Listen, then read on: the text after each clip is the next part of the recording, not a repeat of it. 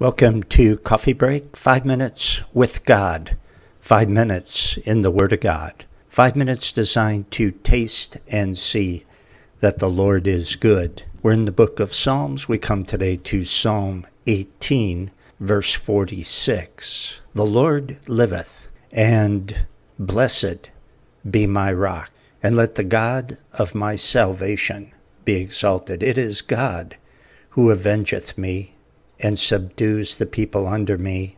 He delivered me from mine enemies. Yea, thou liftest me up above those who rise up against me. Thou hast delivered me from the violent man. Therefore will I give thanks unto thee, O Lord, among the nations, and sing praises unto thy name. And so David gave God credit for his success. Actually, for anything positive that he had. And David gave thanks to God and gave him credit right in front of the people, including those who did not know the Lord.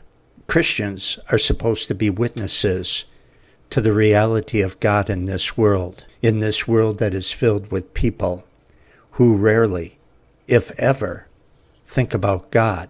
So you're going to stand out when you talk about God as if he's alive and well, and you give him praise and glory and credit for all the good things that you have, which is what he deserves.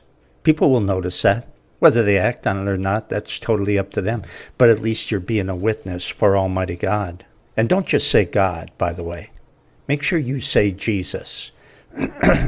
Because anybody can say God. That's like a generic term. The Bible says there are gods many.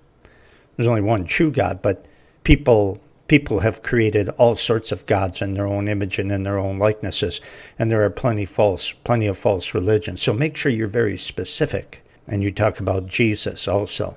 50. Great deliverance giveth he to his king, which would be David, and the Messiah, by the way, David's offspring. Great deliverance giveth he to his king, and showeth mercy to his anointed, to David, and to his seed forevermore. The one that God chooses to be king is protected by God. And again, that's talking about David, who God saved out of many tight spots because God said, you're going to reign. And he did. But it's also talking about Jesus. The ultimate fulfillment of this is the Lord Jesus Christ, the Son of David, the Messiah, the King of the universe, the God and creator and sustainer of all things. That's Jesus. How did God protect him? Well, you see, he allowed him to be crucified. Yeah, to pay for our sins. But how did God protect Jesus? How did he sustain him? God raised him from the dead after 3 days, never to die again. And Jesus is going to return. And he will be king of the world, reigning from Jerusalem over the entire earth forever and ever, because God delivers his king. Let's go quickly into Psalm 19, one of my favorites of all time. The heavens declare the glory of God, and the firmament showeth his handiwork. You know, you can tell a lot about a person by what they like to do and what they make.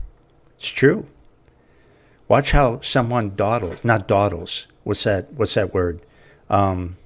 Scribbles? I can't think of the word. I'll think of it by the time we start our next broadcast. But watch what people make. You can learn a lot about a person by that. And God is a skilled craftsman. When you look at the sky, the day and the night sky, you see just a small sample of his work. And we'll pick it up next time right here.